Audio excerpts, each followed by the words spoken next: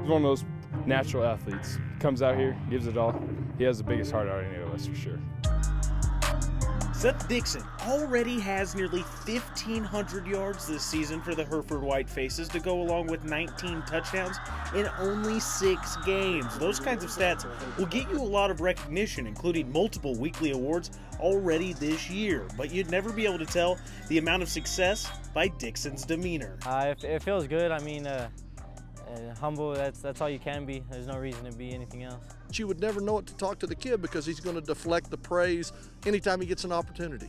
His head coach, Don DeLozier, credits Dixon's wrestling background for his triumphs on the gridiron. He's been to the state tournament every year since he was a freshman, and I think he went 3rd as a freshman, 3rd as a sophomore, and won it as a junior. It shows. I mean, his tenacity is unbelievable, and just his will to win for our football team is one of the greatest things to be around.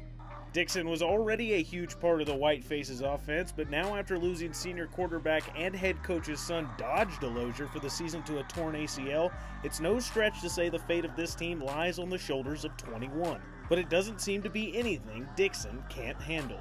He's a big factor on this team, and he does a lot of things for us, and it's always great having him on our side. You got to keep my feet moving and try to keep low gravity, low center of gravity is I guess what they call it, and just keep trucking, always leaning forward. His running, man, he runs better than anyone I've ever seen.